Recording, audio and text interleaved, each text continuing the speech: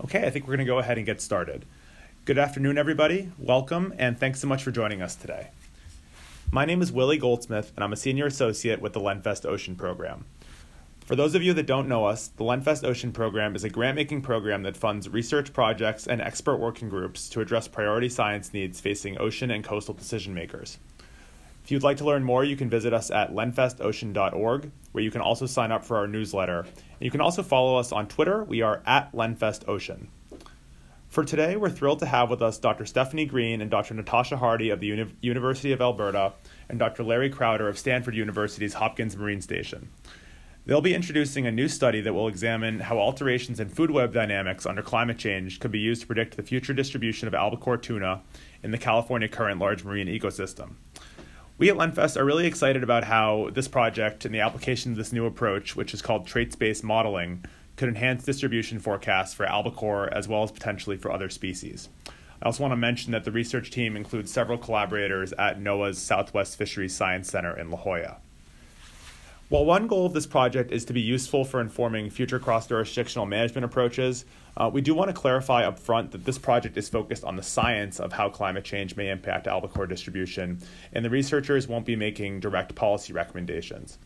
Rather, we hope this work will enhance the dialogue between managers and stakeholders by shedding some light on how the distribution of albacore may change moving forward. So before I turn it over to Stephanie, Natasha, and Larry, I just want to go over a few logistical items. First off, as you may have noticed, we have all attendees muted just because we have so many folks on the line and don't want to have any feedback or echoes. The research team is going to speak probably for about 30 to 40 minutes, after which we'll have some time for questions. And if you do have a question, you can submit it at any time using the Q&A panel to type and submit your question. We'll keep track of the queue and we'll read it aloud at the end for the research team to answer. And of course, depending on how many questions we have, we may not get to all of them, but folks are welcome to follow up with us here at LenFest or with the researchers. In our closing slide, we'll have everybody's contact information available, and we really hope you reach out and let us know what you think. For next steps, we are recording this webinar, and in the next couple of weeks, we'll make the recording with the video of the PowerPoint available online, and I'll distribute that link via email. I have a running distribution list for information about the project, so you've hopefully been receiving emails from me, but if you haven't, or if you're not sure if you are on the list, just shoot me a note, wgoldsmith@lenfestocean.org. So I lastly want to mention that we'll be live tweeting today's webinar under the hashtag GCWebinar. And so with that, I'm going to turn it over to Dr. Stephanie Green. Steph, I'm now going to transfer presenter privileges to you. My name is Stephanie Green, and what we plan to do in about the next 40 minutes is just provide you with some background of what has sort of led to this project, introduce some of the concepts and questions that we'll be working on, in hopes that it would stimulate future conversations and feedback from all of you who are on the line today in terms of the utility of the approach that we're proposing to take, and also give you an idea of what the phases of work might be for this project. I'm an assistant professor at the University of Alberta, up in Alberta, Canada, but our project team is made up of individuals from a number of institutions at this point, and we're hoping that collaborations on this work will grow, including Dr. Larry Crowder at Stanford University, Natasha Hardy, who's on the line, a postdoctoral scholar shared between Alberta and Stanford, who will be presenting today as well, and then close collaborations with Stephen Bograd, Mike Jaycox, and Elliot Hazen, scientists with NOAA at the Southwest Fisheries Science Center. The focus of our project, as Willie introduced, really is on trying to develop science-based tools that will inform our understanding of how ocean ecosystems are going to respond to global changes imparted by stresses like climate change, for example. And the one thing we do know about climate change going forward in our oceans is that things are going to change.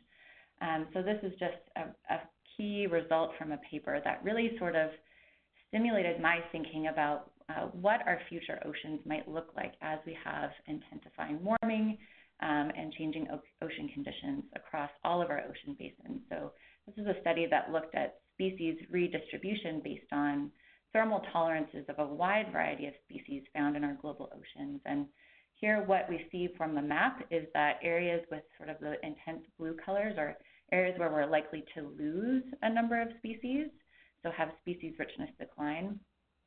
And areas where we have hotter colors or sort of more intense colors are places where we're actually going to gain species richness. So we'll have species shifting their ranges to meet their sort of environmental conditions, and as a result, essentially have ecosystems and communities that will be pulled apart and put back together with new combinations of species. As an ecologist and a scientist, we are really sort of in a bit of a conundrum with how to best understand where species will change their ranges, the rate at which it will occur, and ultimately what this will mean for the structure and function of ocean food webs and the resources that we derive, the important resources we derive from them. And so there are a number of initiatives going on globally, I'm not going to review all of them, to try and create quantitative models that can help us predict where and when species will change their ranges. So, for example, in the California current system, which our research team focuses on, there are a large number of groups focusing on trying to understand how ocean species use habitat within this area of the Eastern Pacific, how environmental conditions have changed in the past and will change in future, and what we might then infer for predicting species redistribution under future climate scenarios.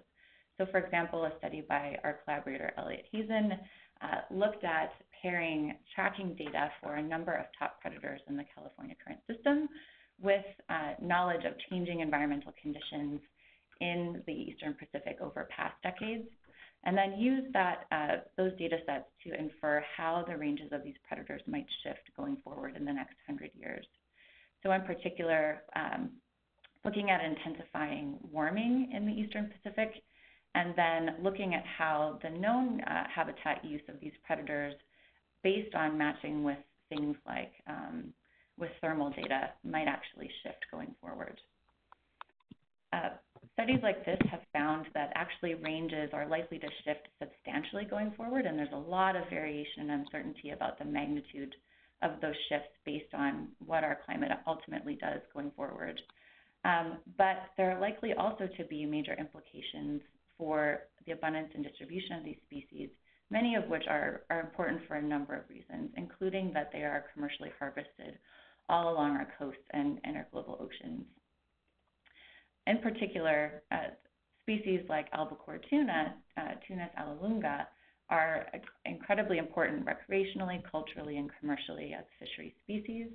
They occupy sort of the pelagic realm in the Eastern Pacific. And in this project, we're really interested in how species like albacore might be responding to climate shifts that are coming our way, and ultimately what that might mean for their distribution and the consequences for fisheries that are dependent upon them. Albacore tuna are distributed globally, so they're not obviously just found in the Eastern Pacific. And this is just a summary of some information on sort of the catch of albacore globally in metric tons. But what we're really focused on, while albacore are distributed and fished globally, is what's going on in this portion of the Eastern Pacific in the California current system, for which we have a fair number of data sets from which to build an understanding of how ranges might change. So, for example, the North Pacific population of albacore use the California current system in the Eastern Pacific for at least a portion of their life cycle. This is just some tracking data showing one of the many sort of movement and habitat use patterns for albacore tuna in the California current system. And so often young albacore will migrate to the Eastern Pacific, where they're accessing prey resources up and down the coast and also interacting with fisheries that operate there. And of course, when albacore tuna are in the Eastern Pacific, they're accessed as a resource by a number of different fisheries across many different jurisdictions. So this is just a figure showing with the different colors approximate catch by different nations over time of albacore tuna in the North Pacific. And when we are thinking about specifically the California current system, catch is shared between Mexico, the U.S., and Canada, and the rates and magnitude of that vary from year to year. And so one of the things that we're really interested in, both as ecologists, but also ecologists who want to build tools that are relevant for helping to understand how things might change is how will albacore distribution and abundance respond to climate change going forward in the Eastern Pacific? And how can we develop quantitative tools that might help to inform what we might be able to say about where distribution and abundance might shift? So some of the common approaches to predicting species distribution from sort of an ecological and environmental science perspective often involve understanding how species have been distributed under past environmental conditions, and then inferring where those species might be based on our knowledge of predicted environmental change. So for example, tagging and tracking studies can help us to build pictures of how species use habitats in relation to environmental conditions such as temperature, chlorophyll, acidity, and many other sort of basic ocean conditions. What we can do is look to the past at how species have used habitats in relation to those features, and then look forward by coupling distribution models with projected change in those same variables. This common approach, though, assumes that species might closely respond just to the abiotic drivers of environmental habitat. And so within these approaches, often what we're not able to account for is how important resources for these predators might also be shifting, such as prey species. So one of the key components that might not be captured in some of these modeling efforts is how prey are responding to these same conditions and what that might mean ultimately for predator redistribution and abundance. A number of emerging modeling techniques help us to start to couple and flesh out the importance of prey resources and their shift for predators. In particular, a number of different platforms to create complex ecosystem models where we essentially would try to account for the abundance and distribution of various prey resources that are accessed by a predator, and then look into the future at how those prey resources might shift and what that ultimately might mean for the interactions between our predator focus and the prey resources that are important for them. One of the sort of modeling frameworks that is growing in its application to try and understand how forces like climate might influence species distribution is large, complex frameworks such as the Atlantis ecosystem model. And this is just a schematic of how this sort of complex framework, which aims to try and understand important dynamics all the way from climate and oceanography and abiotic environmental conditions up through the food web, and then ultimately how species are connected to fisheries and other resource use to try and create predictions of how shifting either the base of this model, so changing oceanography, or changing, for example, fisheries might alter species abundance. Our team is particularly interested in one of the key sections of models such as this, but there are many models of this type, and that is all of these lines collecting different components of the food web. So each of these connections is actually a predator-prey connection that tells us who is eating who within this ecosystem. I'm not going to go into the details of the equation, but essentially it's the strength of interaction or the proportion of a particular prey type that a predator is consuming. Knowledge of these interactions is critical because it tells us how biomass is flowing through the food web. And the main way we tend to flesh out all of these really important linkages is through gathering diet information from predators. So we go out into the field, we gather our species of focus, and we do, for example, stomach contents analysis, and we understand what types of prey they might be feeding on. There are a number of key challenges for trying to infer feeding links from things like stomach contents, even though it really is our main tool at this approach. The first of which is that it's really a snapshot of what a predator might be eating, and it's often quite disconnected in time and space from the conditions that a species is currently facing. So we may have to use diet data from several decades ago or a different place to try and infer these important predator-prey relationships. It's also really expensive and time-consuming to collect stomach contents information, often because predators have highly digested prey in their stomachs, and so we need a really large sample to get an accurate snapshot. And also, we're just capturing what the predator has consumed and not necessarily accounting for what was out there for them to eat. And so it's not necessarily possible for us to understand whether a predator is being selective or not from these diet data. So a key question that our project wants to try and address is, how can we account for changing feeding relationships when we're predicting the future distribution of predators like albacore? Given that the data we have right now to understand diets and predator-prey interactions is often fairly limited, and that the distribution and abundance of prey themselves are going to be responding to stresses like climate change, how could we try and predict what might happen going forward in sort of an absence of information situations? So I just want to spend a few minutes diving into a totally different system that sort of provided the inspiration for how we're approaching this question and why we're focusing on albacore. I want to take you away from temperate pelagic systems and instead to coral reefs, where insights that we've gained from a totally different predator that was changing its range helped us to sort of think through an approach to this question.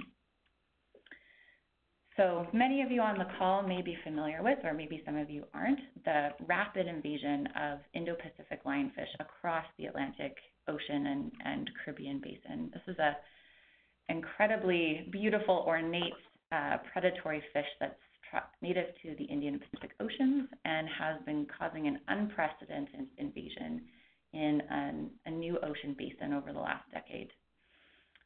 Atlantic coral reef systems are where I have a large background in terms of looking at food web interactions, and it was studying this invasion that sort of inspired the approach that focuses on species traits that we're now applying to albacore.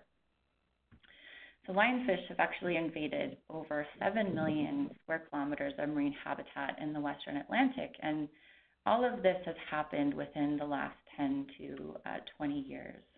And as the invasion has spread, there's been major concern about what the impacts of this new predator would be on populations and the diversity of native species in the many habitats that lionfish now occupy. As the invasion was expanding, we were getting more and more diet studies or snapshots of what lionfish were eating. And it wasn't really surprising that as lionfish continued to spread, scientists were finding more and more native species within their stomach contents, because the species that they are encountering on these habitats are incredibly variable. Reef fish communities differ between North Carolina versus Cuba versus the southern coast of Mexico. And so from these diet data, we weren't really able to get a handle on which species were likely to be most impacted, because the list was just an ever-growing number. But what we really wanted to do was to be able to look ahead of the invasion front and identify which species might actually be likely to most strongly interact with lionfish, and therefore where we might want to allocate management resources for things like population control, for example, of this invasive predator. And so instead of just looking at stomach contents to look at the list of species that were there, we wanted to actually ask which species are most vulnerable to lionfish as predators and bring in aspects of foraging ecology to try and gain general insights into what was driving which species were showing up in the diet.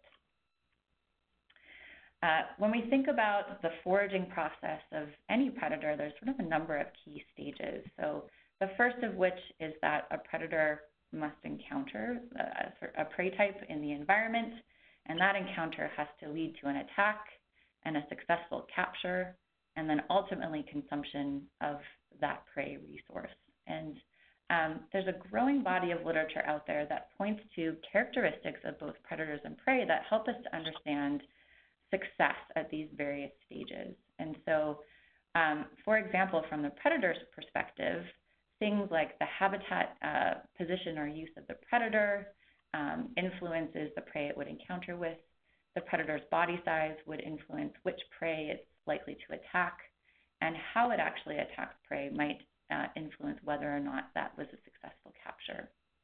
And equally, from the prey's perspective, there's a number of characteristics, both morphological, behavioral, nutritional, that are likely to influence this process. And so what we did was, instead of thinking about the taxonomy of particular prey species, we thought about the suite of traits that species might possess that would make them more or less vulnerable to lionfish as predators, and use these traits to try and predict what types of species, regardless of their taxonomy, would potentially show up most often in the diet and would therefore be most vulnerable to being consumed by the predator. So just to give you an illustration of a couple of the key traits that were most important in the context of invading lionfish interacting with native species in the invaded food web. Body size, for example, and shape were two characteristics that were incredibly important in predicting which species the predator would consume. So for example, the blue colors here denote areas of the sort of shape, size, space where species would be highly preferred or selected by lionfish predators, and the yellow colors are areas where prey were really invulnerable. So what we found was that small, narrow-bodied species were most likely to be consumed and were really vulnerable to predation, whereas other species that were more deeper-bodied and larger in shape weren't often not consumed based on their relative abundance. And it wasn't just morphology. Size and shape are two characteristics that we know well from a number of systems influence consumption in marine food webs, but we also found that behaviors were really important. So for example, habitat use by different types of species was a really strong predictor of who would be consumed, so where those really strong predator-prey interactions would be. So what this knowledge of traits allowed us to do was to look beyond just the set of species that had shown up within the diets of lionfish across their whole invaded range, to say, if we look beyond this particular invasion front, we look to the future, where might there be species that are most likely to be impacted by this invasion, using this set of traits that we know is important. So for example, we identified species like the social wrasse in Belize, which has a really restricted geographic range, and all of those morphological and behavioral characteristics that we know are most vulnerable to being consumed by this predator as its range changes. So this was sort of an initial application of this traits-based foraging approach to understand where strong predator-prey interactions might emerge in the case where we have species where ranges are shifting quite rapidly. And unfortunately, biological invasion is not the only driver of range change in our global oceans. It's just one of many stresses that are pushing the abundance and distribution of species outside of where they have historically been. And of course, climate change is one of the other major drivers that's shifting species ranges. And so the main goal of this project is to try and apply this traits-based thinking to understand where strong interactions between predators such as albacore tuna and prey might emerge as species ranges are changing, and then to be able to create quantitative tools that have been tested by looking back in time with data sets that already exist to understand the importance of traits, and then to look forward to try and create predictions of where species might go and how abundant they might be based on incorporating these interactions. So I'd like to turn it over now to Dr. Natasha Hardy to talk a little bit about our initial work applying this traits framework to albacore tuna and their predator-prey interactions, to give a taste of what we know about albacore tuna as predators, some of the analyses that are behind the first phase of the project, and where this project is intending to go over the next couple of years. And so, Tash, I'll hand it over to you to take from here. Thanks, Steph. So in the next slide, I'll just get the next slide, please. Awesome. So we are focusing on albacore tuna because their diet is highly variable and diverse across their range and over time. But we typically focus in the literature on key species trends that are by nature taxon and location specific. We also have lots of data available for past climatic shifts throughout the El Nino and La Nina climate oscillations, here in the California current system especially, as well as longer-term data sets dating back into the middle of the last century, for example, for prey availability through NOAA. Albacore are economically important species with shared jurisdiction between the U.S. and Canada, and we expect their range between these jurisdictions to shift under climate change. Next slide, please, Steph. So I'll just get the next slide. We have, so far in our project, identified over 100 species in the diets of albacore tuna in the California current system, extracted from studies dating back to 1949 and until the early 2000s. And we've heard anything from comments that tunas will eat anything that fits in their mouth, to comments naming, papers naming one or two key prey items that potentially influence the distribution of albacore. These include forage fish, pelagic cephalopods, and crustaceans. I'll have the next slide. Next slide, please, Steph. The diets of albacore tuna in the California current system were reviewed by Sarah Glazer, and they're pictured here for the energetic contribution of common prey items to juvenile albacore that are found in the California system, California current. Glazer corroborated the findings of previous studies that identified stories dominating the diets of albacore tuna in the California current system from the 40s into the 50s. And then from the 60s, 80s, and early 2000s, there has been a switch towards anchovy, hake, and other forage fish in their diets.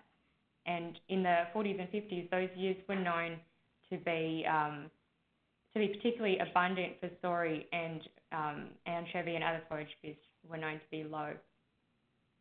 So in the next slide, we can incorporate information from existing knowledge on prey spatiotemporal habitat use to make sense of diverse diets of albacore tunas. This is illustrated from a study by Valerie Elaine, and she simply illustrates different groups of prey in tuna diets, coloured here for their depth, pelagic habitat preference, and diel migration behaviour.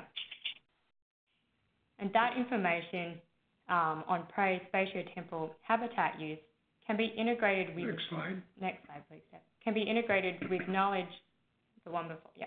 With knowledge on where and when predators have been caught, as in Jock Young's et al. Study, the large study from the Eastern Pacific on multiple predator diets.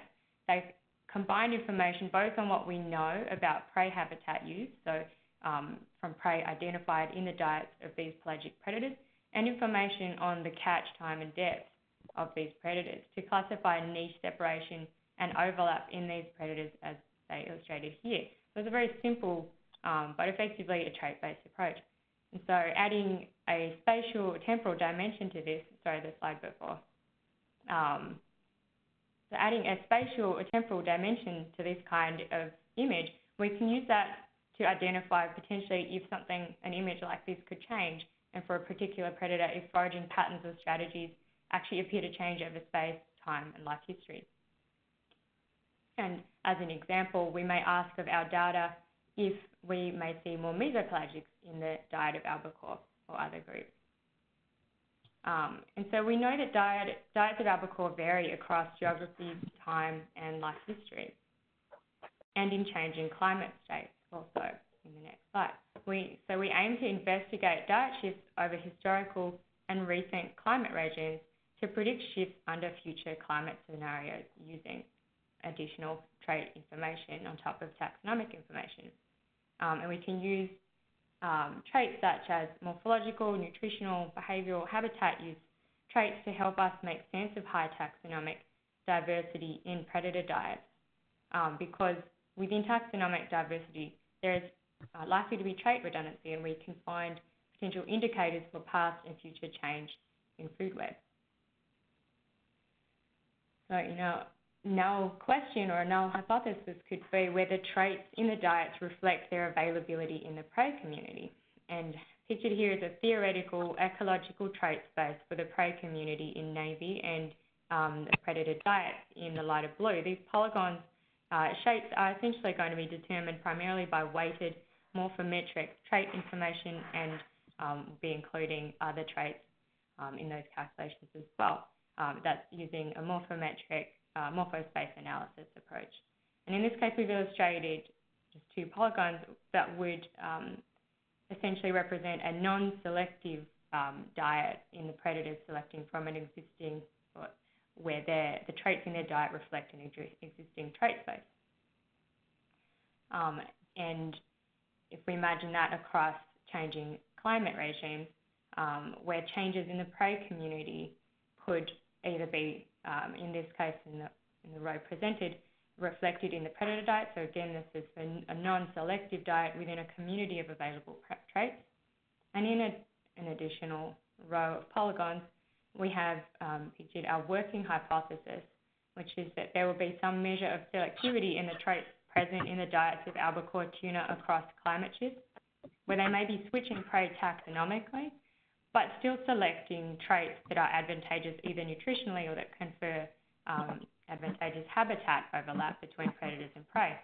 An alternative hypothesis to these two would be that we would see shifts in the diets of albacore tuna across climate shifts that may fall somewhere between these two rows of polygons, where we have some level of trait selectivity, but where rather than just those static triangles, there would probably likely be a change in that shape as well, and just how well that diet predators polygon reflects the prey availability polygon is one of our main questions, just conceptually.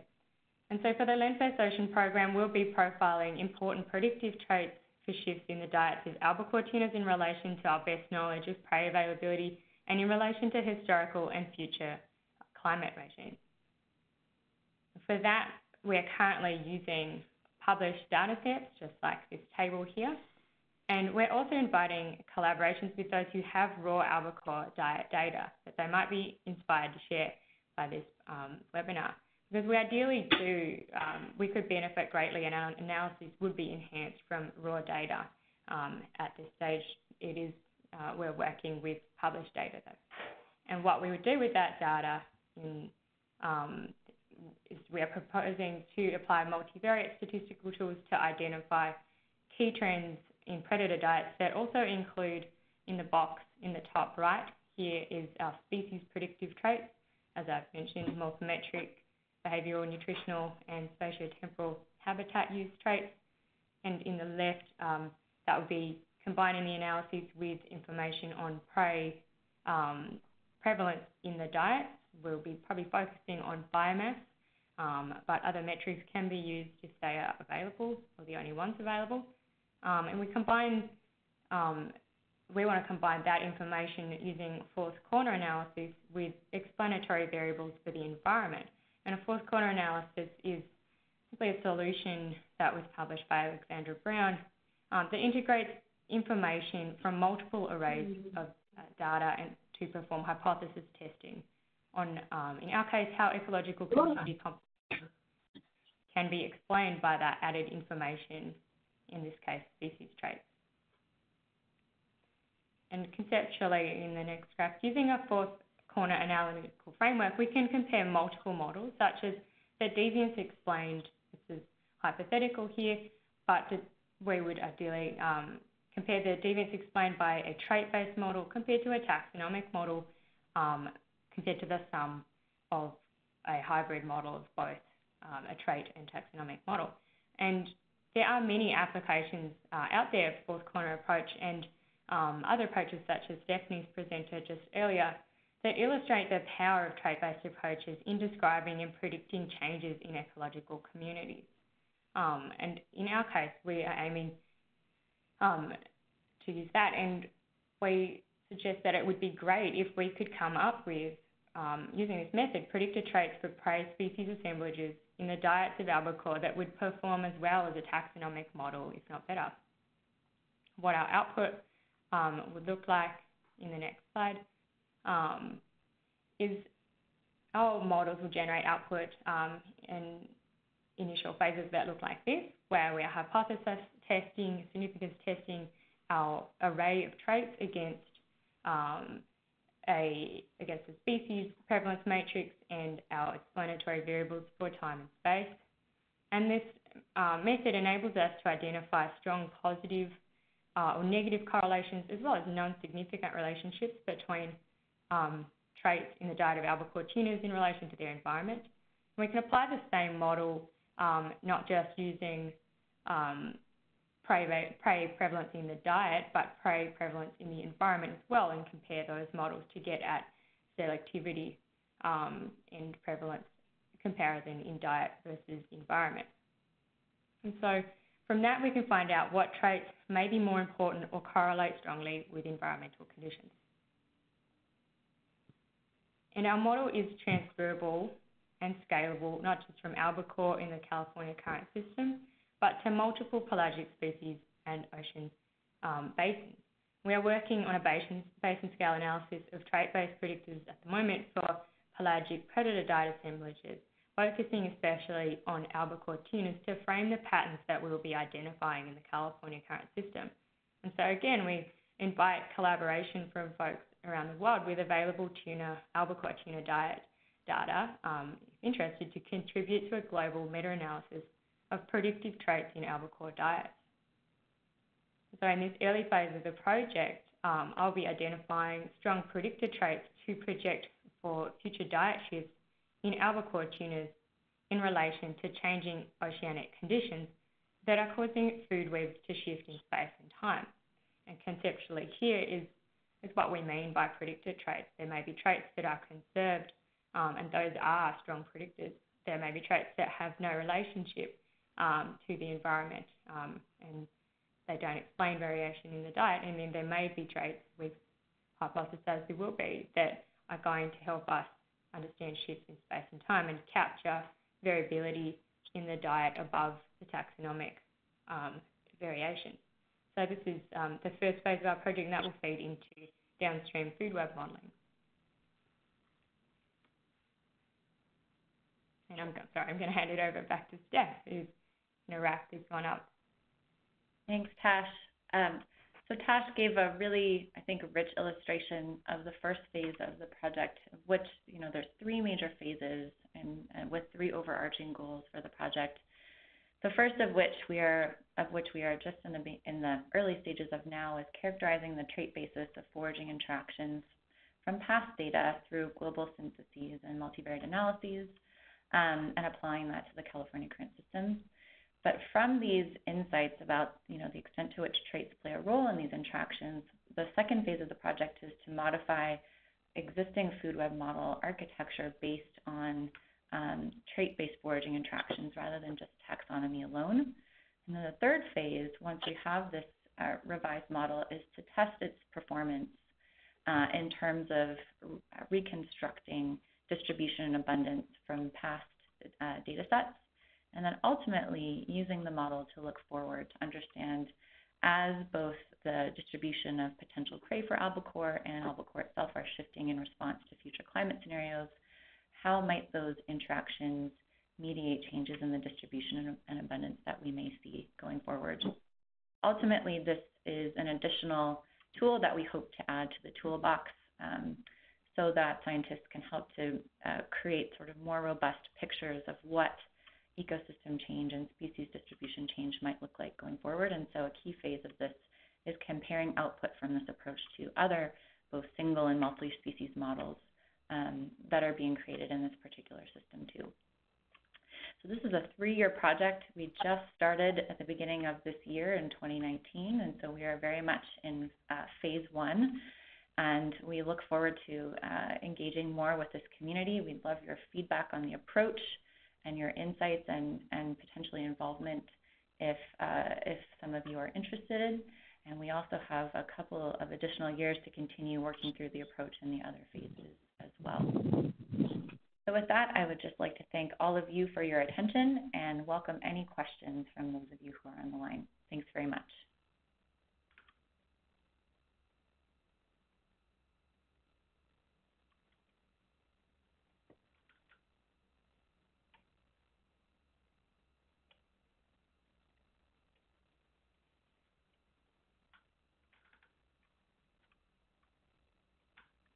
I think Willie, perhaps you were going to moderate questions, but you might be muted.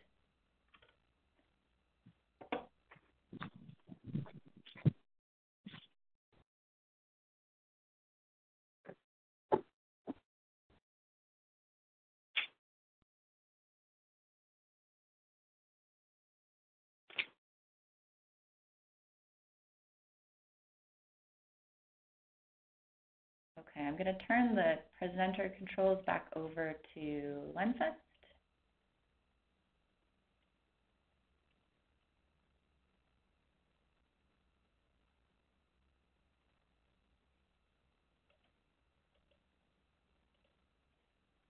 Hello, can folks hear me now?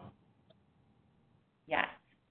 Okay, great. Sorry about that. I had muted myself. What I had said was thank you, Stephanie and Tasha, for that great run through. And my apologies for folks not hearing me there. And yes, if you could type your questions into the queue there, I will read them aloud. And as Stephanie said, pass them along to the research team now for them to answer.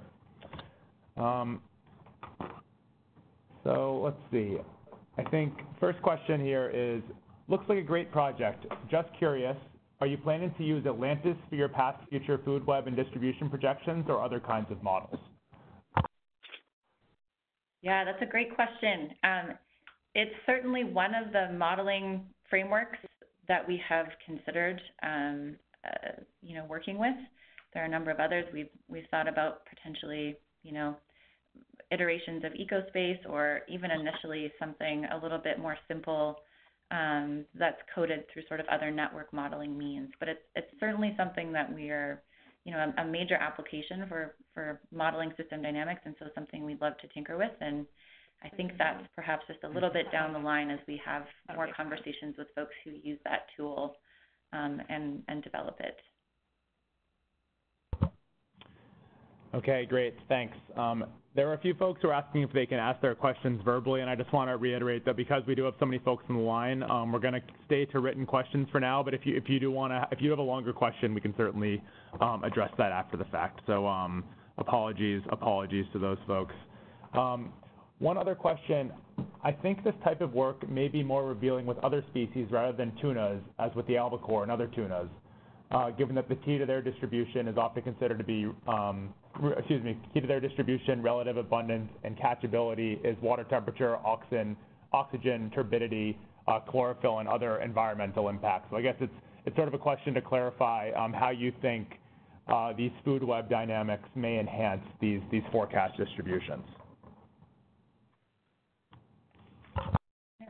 I'm happy to start on that, and then Tasha and Larry, if you want to add anything to that. It's interesting.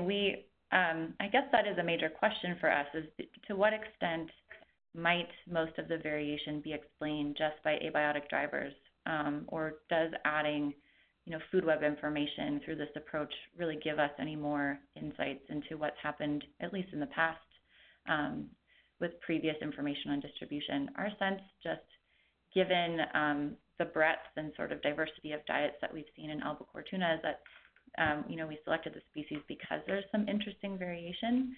But we'd love any insights, and whomever asked the question has. We'd love to hear those and have more conversations about it. And we do realize that this is an approach that could probably be, we hope, applied across systems and not just for tuna. So if there are suggestions for other systems in which this might be something to try, we'd also love to hear more about that. Yeah, I'd like to jump in. This is Larry. I think that the question is really appropriate because a lot of the distribution analyses have been done for fish distributions relative to remotely sensed environmental variables without directly considering food availability. Variation around business as usual, as long as the predator-prey interactions are the same, would probably be driven by the environmental variables. But if the predator-prey interactions change in terms of which prey are available in the physical environment that's most appealing to tunas, could have a big effect on tuna bioenergetics, especially given the energy demands that tuna experience. So I think the questions are really appropriate ones, and we will be trying to nest this new approach, the traits approach, in the context of all the previous work that's been done to understand habitat distributions of these animals. Great. Thanks, Larry and Steph, for that explanation. Our next question is, you have applied this trait-based framework to both reefs on lionfish and the pelagic environment with tunas. Are there any considerations of how we might need to modify the approach based on habitat type as you think about generalizing across the systems? And I might add to that as well, the differences in approach for a invasion-driven distribution versus a climate-driven distribution. Yeah, absolutely. It's a great question. It's something that we are thinking quite intensely about. And again, I think the piece that we're really excited about in this project is to sort of bring foraging ecology theory into the food web modeling space in potentially a slightly different way. And so, the steps of the foraging process and the characteristics that are going to be important are very different between reef and pelagic systems and many other types of systems. And so while the general framework in terms of thinking about that foraging process and the steps of encounter, attack, capture, and consumption are consistent, the characteristics and the features of those environments and how they modify interactions are going to be really different. And that's where working with system-specific experts to identify what those really important traits and characteristics are, both their predators and prey, and how the habitat modifies those interactions is sort of key to this, and where we hope, at least from the pelagic realm, that strong interactions with individuals who work specifically on tunas and in foraging ecology of pelagic predators will help to make the framework application robust in this environment. Great. All right, our next question. I was just going to add one brief thing. Hopefully brief. Just in the different systems for reef versus pelagic, I think a lot of it comes back to the conceptualization of these questions and projects. The analyses are totally transferable. You have, for example, traits on nutrition that occur in any animal in the world and any plant. So that's transferable. It's the question that obviously is going to be specific and tailored to what we want to know. And as I think Roger Mitchell has been asking about or mentioning in these questions, that there are important environmental drivers that affect the distributions of pelagic and perhaps less so with reef species. And so that does frame our questions differently. However, we do know that juvenile cohorts of albacore do hit the California current system, and it is described to me, they are often associated with prey aggregations. And so I can't imagine that we can discount that, and that I've been told they are even known to disappear when the prey disappears. So that's very telling that there's a trophic component to this, just addressing, I think, Mitchell's question, and also saying that, again, the approach is transferable. It's about how we apply it, really. Larry, if I could add one more thing. The complication with any foraging model, or a big one, is estimating encounter rates. And that's a problem for Atlantis and for EcoPath EcoSim as well, is trying to figure out which prey are available and detectable by the predators. In a structurally complex habitat like reef systems, the encounter rate profile is really different in the open pelagic systems and may be somewhat more amenable in the open pelagic systems than in a habitat that's structurally complex. But getting at encounter rates is always a challenge.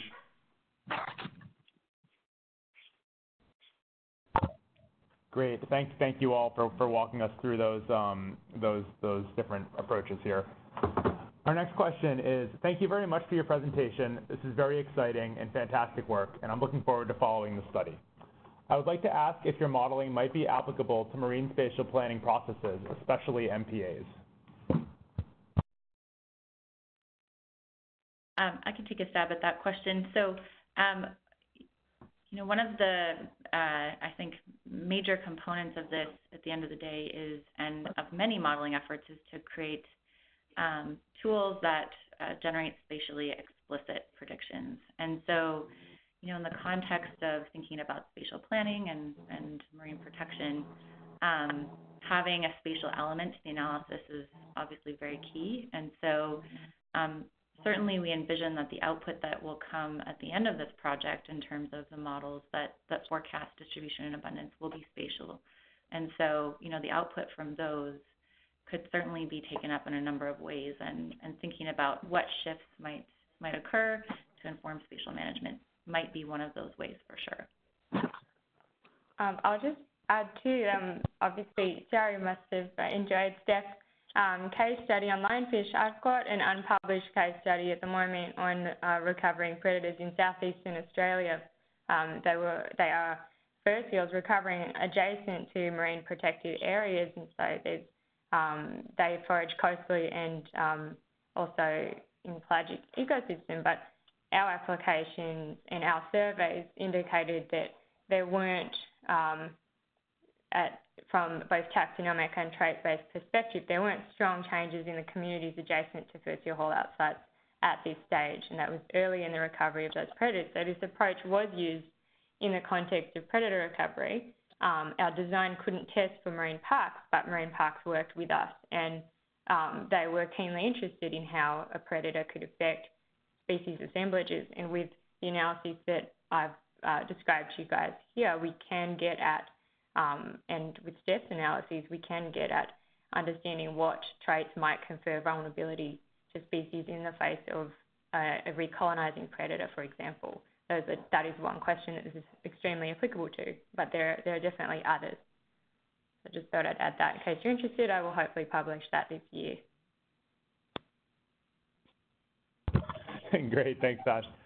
We have a bunch more great questions here, so we're going to keep going through. We may not get to everything, but we will be passing along any questions we don't get to the research team. So just want folks to keep that in mind if they do have additional questions. We have a lot of great ones here. Our next question is, your work concentrates on long-term shifts in climate and oceanography. How applicable is this work to predicting interannual and shorter-term shifts in predator-prey relationships and catchability? It's as applicable as the data have detail, actually. So I'm currently using published data, which means my replicate is a study. And so I guess this comes back to we're also inviting collaborations, because if we have finer scale data across finer temporal scales and spatial scales, then we can get at that. Yes, we can also, with our current data, look at interannual and shorter term shifts, but probably not shorter than within the year, basically. Yeah, and I think Tosh showed the data for the variation in diets since the 1940s. And we know some of those periods when the data were collected were El Nino years, and others were La Nina years. And so one advantage of actually doing this work in the California current is we have high variability in the ocean environment on a year-to-year basis with the ENSO cycle and also with PDO. So in a way, the water that we're trying to make these estimates for is doing experiments for us all the time, which we hope will provide insight for the longer-term changes. So I very much think the approach is applicable to shorter term, and that's usually the data we're working from, but we're trying to stretch out that timeline further into the future. Yeah, and I guess I want to probably put out a general thanks to the people, some that have probably no longer with us, but responsible for these long-term data collections that we're using. It's I think that, yeah, this is a real plug for using long-term data sets and to continue long-term monitoring of things like diet and prey availability. Great. Next, we have not so much a question as a comment from a stakeholder, and the comment is, we are struggling to accurately represent the British Columbia albacore tuna fishing data in spatially explicit MPA planning processes. We know where the tuna were caught, but not necessarily where they may be caught in the future. So I think that certainly outlines some of the significance of this work for potential management considerations moving forward. Our next question is, this project seems to share some of the same goals as the Future Seas project currently underway at the Southwest Fisheries Science Center and other locations. How closely will the two teams, both the research team speaking today and the Future Seas project, coordinate their activities? That's a great question, and thank you for that, because we didn't explicitly mention it in our webinar yet. But one of the key things when we were deciding on a system and a case study to try out this approach was conversations with those who are behind the Future Seas project. And as you'll probably have noticed, Mike Jaycox and Stephen Bograd and Elliot Hazen are collaborators on this project. And so there is close connection and dialogue between that project and this one, in that we see it as a real opportunity, because there are a number of different types of modeling that are going on through Future Seas, and that albacore tuna are one of the species of priority, where we might be able to compare, for example, output from this type of traits-based modeling approach against a number of other types of models that would emerge from that project's single species and multi-species models, coupled to regional ocean models that are being updated, to sort of leverage that collective modeling power to try and understand how we can best capture the variability within the system and look to what might happen in the future. So integrating and communicating with that project was certainly one of the key advantages that we saw with having this project happen in the California current system, and also to partnering with folks within Future Seas.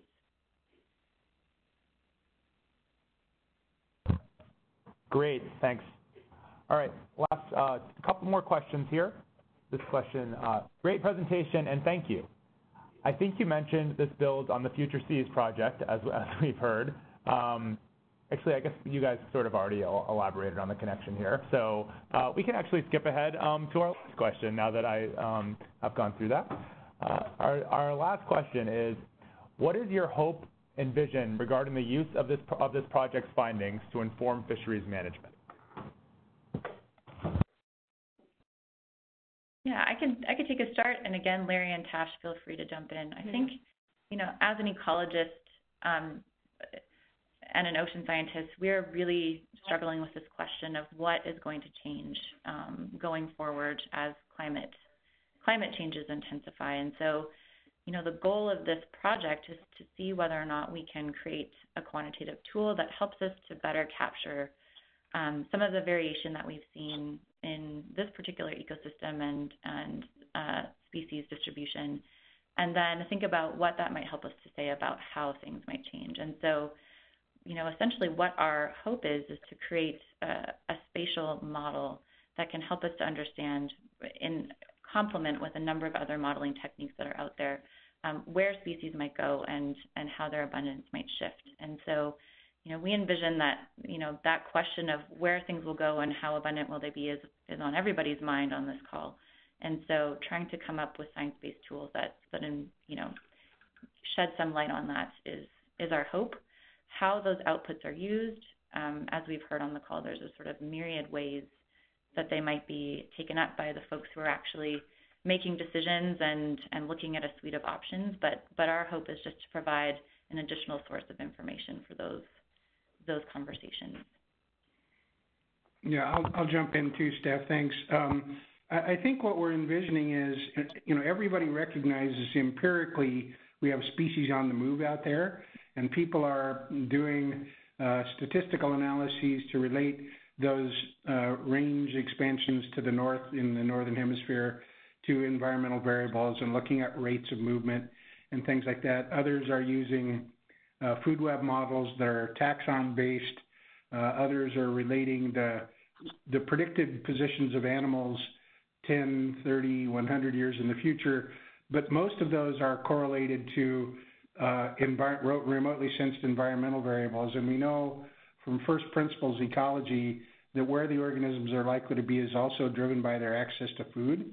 And you can model that with taxon-specific approaches if the prey types are going to be the same in this new system. But as Steph said at the beginning, as these systems pull apart and reassemble, we're imagining that the predator-prey interactions are going to lead to novel relationships where predators are encountering prey they haven't seen before, prey are encountering predators they haven't seen before in their recent evolutionary history. So we're hopeful that this will provide insights for spatial management within the U.S., but also maybe considerations of shared stocks and those kinds of issues, which are really important. We're working closely with the regional managers and with NOAA and so on to make sure people are aware that this work is in the pipeline, and we hope that it will turn out to be useful to make a more robust management decisions going forward.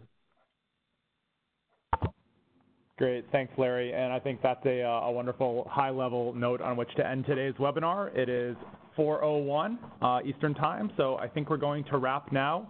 But thank you to our research team, Steph, Larry, and Natasha for presenting today. And thank you all so much for listening in today. Again, if you do have any further questions, feel free to email me, wgoldsmith@lenfestocean.org, or members of the research team whose email addresses are listed here on this closing slide. So thank you all so much again today for tuning in. And feel free to follow us at LenFestOcean on Twitter and continue to stay engaged and in touch with us for this and our other projects. So thank you very much, everybody, and have a great day.